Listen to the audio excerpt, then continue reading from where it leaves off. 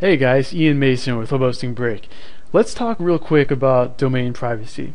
This isn't something that you really need, and I've heard conflicting opinions about whether or not it affects your Google rankings.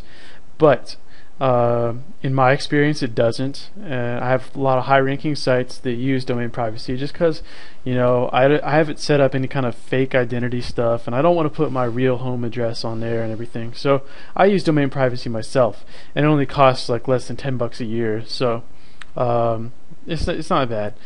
But anyway, you don't have to. A lot of big businesses don't use domain privacy. But I'm just a small-time guy, and I'm not incorporated or anything, so I use it myself. Anyway, let's show an example of it. You're going to go to domaintools.com and use their WHOIS. Let's see, web hosting jam. That's a new web hosting site I'm working on a little bit. I don't know whether it's going to work out. I'm thinking about trying to include music with it somehow, because I thought it'd be a fun thing to do. Anyway, if you look here in registrant, contact, administrative, technical, normally if you don't have domain privacy, those would show, for example, me, it show Ian Mason, and then my home address and my phone number if I filled that in. And you are supposed to put the correct information in as required by ICANN, ICANN, the International Domain. They basically are in control of how all this stuff works with domains. They're the committee for that. So you're supposed to have accurate information there. Nobody's gonna necessarily do anything immediately to you or cancel your registration if you don't, but I just recommend that you keep it accurate or use domain privacy.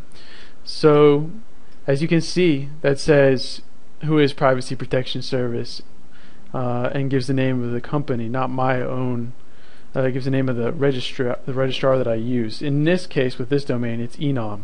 So if you called this number, it would be Enom who answered the phone. So it completely protects me, So that's the benefit of domain privacy. Now, if you're wondering how to get into your account and do that, then let's check that out.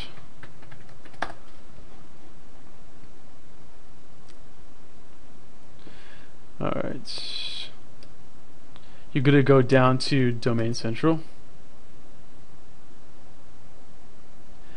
and scroll down, and got a couple in here. Let's see, okay, privacy, you would just click buy now basically,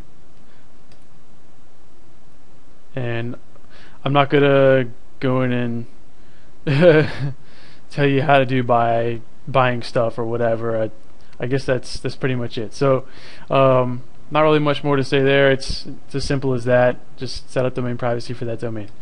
Anyway, let me know if you got any questions, more questions about domain privacy, domain registration, or even just setting up your site, or trying to make more money from it, etc. I've been making money online for 6 years now, and never had a real job, so this is all I do. This is my thing, and I'm starting to get more involved with the community and everything, mostly because of Facebook. It's just a really cool platform for meeting people who are in the industry and new people who are trying to get more out of their life by having more time because they work online, etc.